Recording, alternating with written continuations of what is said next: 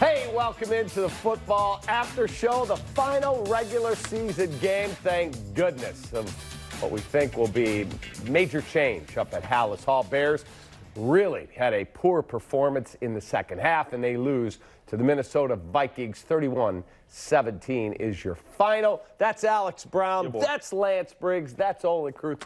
I'm David Kaplan. And rather than lingering on too much of today's game, we'll talk more big picture. But I'll start with you this time, Olin. Nagy is going to Nagy, as that guy coined it 2 years ago. I could not believe 4th and 1, throw. He was going to go down his way. He really was, and he said earlier in the week, right, they asked him, are you calling plays? And he said, well, Laser will call plays. Then again, I might call plays, but we're just going to have fun when we're out there. And what shocks me now, and it's funny, but it's frustrating because what shocks you is the standard for when a coach says that. Can you imagine if a player said that? Hey, Lance, are you starting at will today? Well, I might, or my backup might, or we may just have fun. So if you're watching this game and you're shocked that this guy did a shuffle pass, or you're shocked that they threw it on all their 4th and 1s and Montgomery sat on the sideline, you're not listening to him during the week. He told you what he was going to do today, and I'm not shocked watching that today. Yeah. Today was a microcosm of the whole time he's been here. Yep. I just hope that after this experiment here in Chicago for Nagy, he's able to really go back and evaluate himself, self-evaluate himself, because there has to be growth from here. You come into this game right here, you go for it on 4th down, each one of those you throw the ball. When you have a perfectly good back in David Montgomery, these are part of the reasons why you've struggled so much. These decisions. So I hope you give good, self-evaluation on yourself. Good self-scout moving forward, because when everything you put on that field, that's your resume, whether it be players, whether it be coaches. And if you're too stubborn to run a simple play of handing the ball off to your running back that can get you 1 yard, and he's going to fight for that 1 yard. These are the things that your next evaluators or your next hire, but your next employers are going to look at and say, hey, look, is this what we are to expect from you? Can you explain that to us? Yeah. This is what to expect from you. You got to get stuff cleaned up. AB? And that's just another experience. That's another situation right there. Lance is showing why he's a really good guy. Because I truly don't give a damn what Nagy does when he leaves here. Just as long as he ain't my coach no more. I don't care. I don't care. Get out of here. Go ahead. Because what I saw today, it's been the same thing, just like Olin said. It's been the same thing we've been watching, if you've been watching, for the last 4 years. Since he got here, it's just in 2018, some of it worked, right? And we're looking at that back then, and Lance and I are talking about it, like, why are we in 4 wide on 4th and inches? And then we get the first, and everybody's like, oh, yeah, great job. That's not going to work. Will it work? Okay. Give it time. Give it time. You ain't going to trick everybody. This is the NFL, man. He won. He come in. He wins Coach of the Year. Those defensive coordinators that were going to go against him the following years, they spent the whole offseason trying to figure him out. And he doesn't adjust. He goes in and he says, we got to do what we do better. It's not working, Coach. It's not working. So we've seen that. Look at the third quarters. Look at coming out of halftime. Look at when he comes out of off a bye week and you're shocked. Like, you had 2 weeks and that's what you came up with? It's the same stuff all the time, and I'm tired of seeing it. Yeah, listen. Well, hold on real quick. Small side note. I say that because I care about people. Just so you know, I care about people, and I want to see everybody be successful. That's all. It's up to him. We all know you're a great It's guy. up to him. Anyway, literally, this is what we're saying about Halas Hall. Okay, why are you so mad that Affetti's starting at right tackle in Seattle? Because the guy's not taking care of the organization. Where is your leadership, right? What's the big deal with Peter starting at left tackle over Tevin Jenkins? Because you're not taking care of what's best for the Chicago Bears. And then your head coach comes out and says, we're doing what's best for us right now. So if anybody is shocked after listening to the words he said and watching the guys he's been playing over the young guys, then you're not watching this guy. Like today, literally, like you have to be pissed off if you're running the Chicago Bears after you watch today's game. But the problem is no one up there walks down to the head coach's office and says, what the hell are you doing? Why is Jermaine Ifedi team captain and starting at right tackle over Borum? And then you're going to tell me that next week Borum should be the starting right tackle. Because a week later he did. He did. Tevin Jenkins, we don't see him today till 5 minutes in the third quarter. Over a 40-year-old, we all say it. Much respect. Yeah, Jason absolutely. Peters. Everybody says that. I don't like.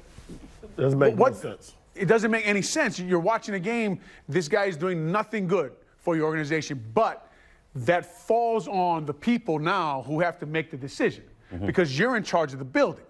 You're the one letting all this stuff go for weeks. So now you get the effect of it all in one day. And you literally, the team went out there and embarrassed your logo. So do you care about it? But again, okay, we could fire Ryan Pace, could fire Matt Nagy. In the end, who's making the decision who the next dude is? Because another Phil Emery might walk in the door. Phil Emery, who hires Mark Trestman over Bruce Arians, right? So this stuff just keeps going on and on and on. And until, like you said, until you change who's actually making the big decisions, it's still the same people picking what's going to happen with the organization. Yeah.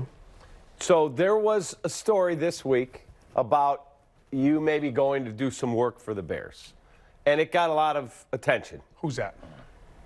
About I'm you. sorry. Yes, I'm sorry. And when I originally saw the story, first thing I did, I called you. I go, is this true? And you said, do I make stuff? I took that personally. Like, that's a dumb question from you, but I don't, that's just, like, you don't have to ask if I said the story, Cap. Yeah, it's true. It's true. Right. And I said, I can't believe that a general manager of a team worth $4.5 billion would treat a future Hall of Fame legendary player and go, yeah, we'd like to have you come in and work with some of the linemen. We'll pay you $15 an hour. Less than minimum wage. Than minimum wage. Less than that dude who does commercials for McDonald's is offering in the commercial. You can make $17 an hour and get all these benefits. Right. $15 an hour to a guy who I think belongs and will be someday in the Pro Football Hall of Fame. Belonging in the Hall of Fame, being a player, all that stuff is fine. The question is, what do you bring to make the team? But it's so disrespectful. Well, To even put it out there, that is disrespectful. Even put it out there and say, hey, we would like you to come out and coach up our offensive linemen, and this is our offer. Right. Well, you have no experience, right? I'm sure their argument is this: we don't know what you can do for us. Well, then you should ask. Correct. Then you should ask, have an interview, talk to me, and say, okay, what do you think you can bring to the organization? And that's all that is fine. It's just that is not a serious offer. When I open up your ChicagoBears.com and I see you have 90 people on staff. But aren't you're being recommended by Harry Hiestand. You're being recommended by somebody that's been hired. Okay, so let me ask a question. You two guys are in the NFL, not former Bears. You are coaches in the NFL with great reputations. And the Bears call you. They want to talk to you about coming to work here. And you hear a story like that about how disrespectful he was treated, in my opinion. Would that affect your thoughts about, I'm not going to even interview with those people because they have no idea what they're doing?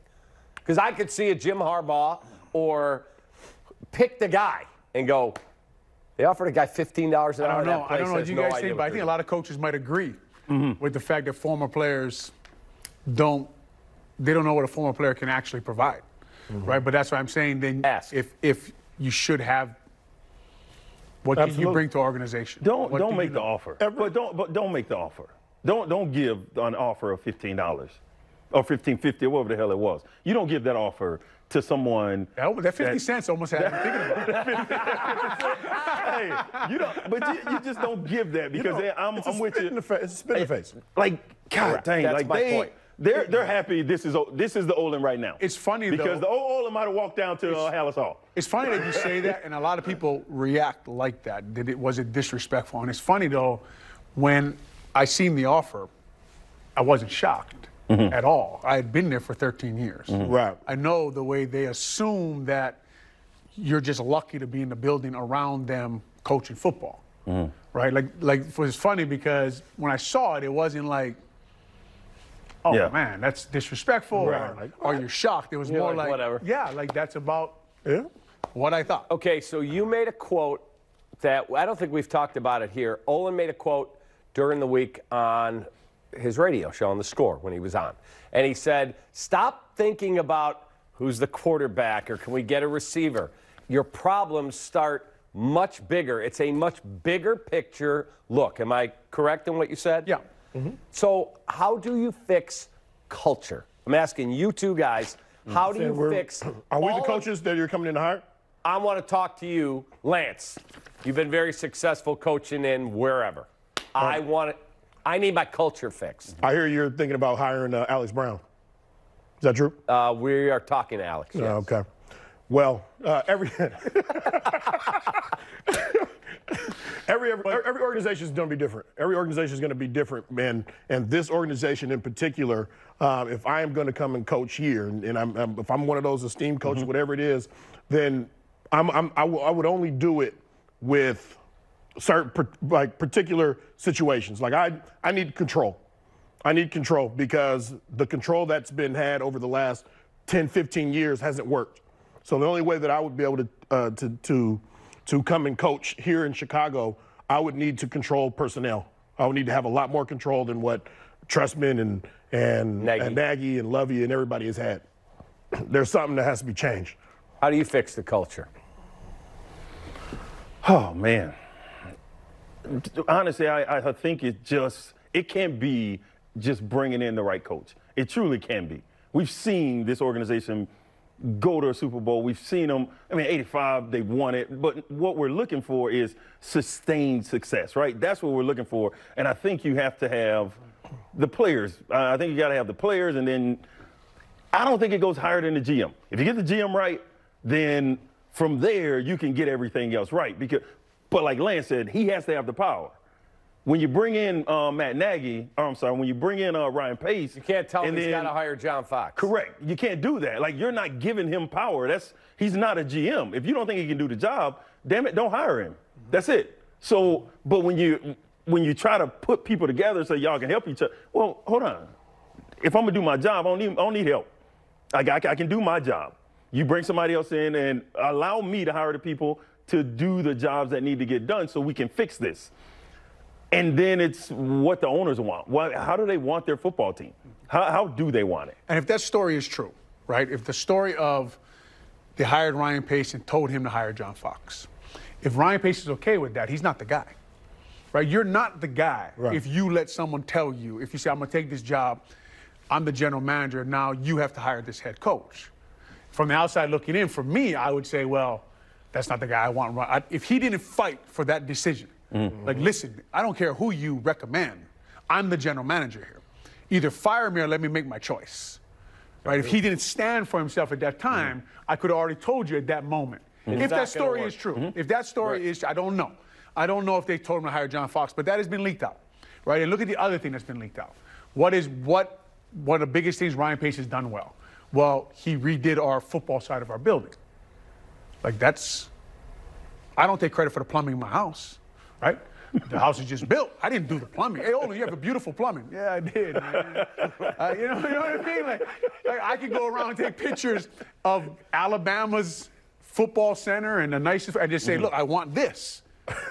Like, that's why we're keeping him now, because he built a facility. Like, Ryan Pace didn't say that. George McCaskey. All I'm saying is, if these stories that keep coming out are true on why they keep Ryan Pace, they make no sense to me. Nope. None. Zero. Your job is to get the players in the beautiful building, get the right strength coach, get the right nutritionist, get the right clinician. When you talk about standard, when you talk about culture, you talk about everybody. You are the guy who picks them. Okay, so how do you find a coach? We were all talking in the conference room about, it doesn't have to be Nick Saban, but that kind of guy who changes culture wherever he goes. How do you find a guy who does that? They are rare, right? They are rare, right? And how do you find them? You have to know, like, George McCaskey, Ted Phillips, and whoever else up there sits in a room. If Nick Saban walks in, I imagine they're uncomfortable. I imagine when Nick is in there talking football, they're a little uneasy with that kind of guy in the room. So who do they like in the room with them? Someone that doesn't make them uncomfortable. Ryan Pace, right? So how do you get to that guy? If you don't like being in a room with Lance loves people, he just told you. I would argue that He's a little tougher to be in a room with than he just portrayed himself as. I would argue that, right? But when I see in a room with some people, I'm like, yes, this is the kind of guy I want running my building. He's going to make people, and obviously there's a limit to it, but he's going to make people uncomfortable because uncomfortable people do a good job. I just don't know how and who. Let's assume that Matt gets fired this afternoon, tonight, tomorrow morning. It's over. Okay? That era is over. Thank goodness that era is over. Okay? If Ryan is indeed out, who in the H then is hiring the next guy? That's the scary part of it all. Well, it's either Ted Phillips is going to do it, Or George. Or George. That's my point.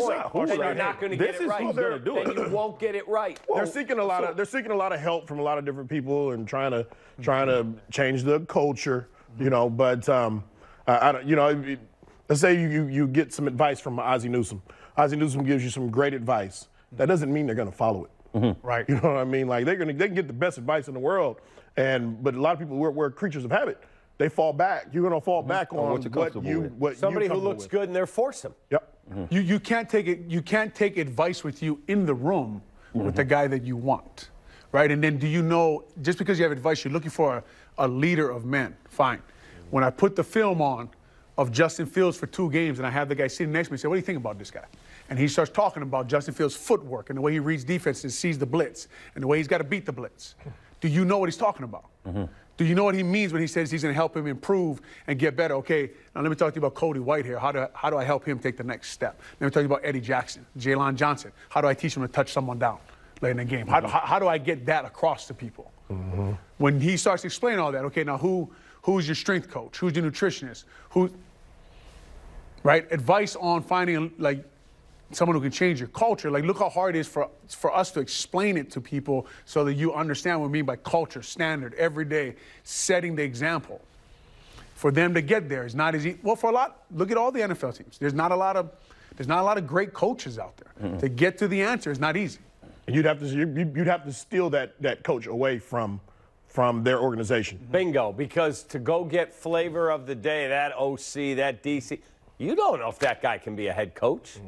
It's good assistants that make lousy head coaches, right? You want a great coach, you're gonna have to pass that blank check to give him that walk away. This is walk away money. Like, I felt like today, if I was his owner, it's over. You're out, done.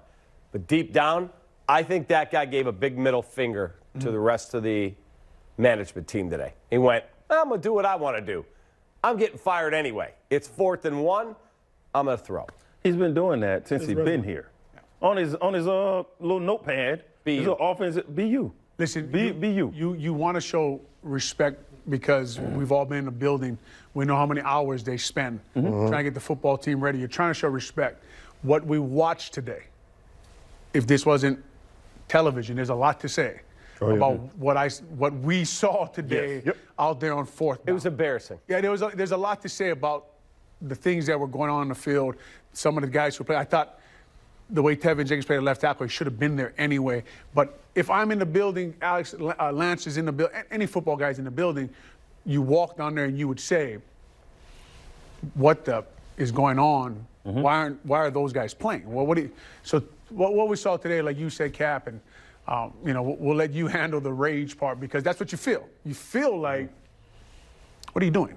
Yeah, he embarrassed himself today, I thought, with his play calling. I can't disagree with you. With his decision making. I thought it was ridiculous. He was Nagy. Nagy is gonna Nagy. But guess what? Not too much longer because there's zero chance. There's a better chance that there's a Eric, 5% the cameraman chance. right there. That Nagy out the door. 5% chance. There's a 0%. 5%. 0. Do you remember the end of your press conference last year? I do. Okay.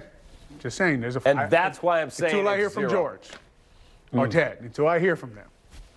I'm not giving everything 100% about it. I'm not. You just don't know. point. I don't you know. just don't know. They thought That's they a good had point, the man. culture and standard we talk about. They said they had it, but they don't have the wins and the quarterback.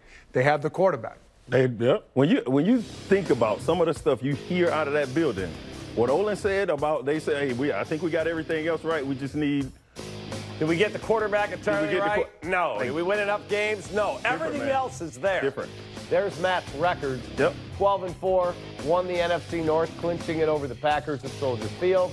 8-8, 8-8, 6-11. He will leave with a winning record, which is surprising, and the 2 playoff appearances with Mitchell Trubisky as his quarterback. And you got to go to the point. Now. Yeah, you got to go to the point of he's on his way out the door because of he didn't develop Mr. Trubisky, and his offense has been really bad. Right? I think they're 18.4 points a game. They had 17 today. They failed on 4th downs in the red zone. We saw a lot today of why he's on his way out the door. Yep. I think we've been watching this for 4 years, since he's been here. He just had success because it was new to everybody his first year. And a historic defense. 38 takeaways, 6 touchdowns, all in 2018. And all of it regressed immediately. 2012, I think. Historic, right? Lance's defense, Lovey's last year, had 44 takeaways. We did. So that was historic? 2018 was historic, huh? I'm talking about for him. No, don't for his him. team. No. You said you just said historic. You said it's historic. Yeah. And you also said that after that year going into 2019, they were better than our 2016. You said that. So mad at you. Let me just pull the curtain back. He's at my house with his beautiful wife, Carrie. Was Ryan there? No. Oh. I invited him, but he didn't come. We are sitting in my kitchen, right? Yes. We are sitting in my kitchen. It's got to be close to midnight. And he and I are screaming at each other. I said, dude, this team's ready to take the next step. That defense is better than your 06 defense. Carrie's looking at me and looking at my wife laughing. He's screaming at me. I'm fire mad, bro. What was the year that you went and talked to the team that you said they were going to be something special this year? You went and talked to the team in the training camp. Just before the 18 year. Was that the 18? No, it wasn't the 18 year. Yes, it was. It was not. That was not the 18 year. Did you feel like it was a speech? No. I think he got lucky. Like he was new. That's why this stuff worked. Once people had an offseason to look at what he does, it ain't gonna work no more. It's so that simple. And he's been the same. And you know 18 points a game. what Alex is saying, 2018, week 14, they played the Rams. It's been since then, really. Yes. That they haven't had a chance. They haven't been able to put the ball in the end zone. And the problem is they talked about the run game a lot. And they talked about the offensive line a lot. But they didn't go fix the offensive line. The run game was never really their problem. If you took a close look at the games that they did run the ball well, they barely scored any points, right? And that comes out this year when they average about 120 yards rushing a game, and they still can't score. I believe 11th in the league in rushing.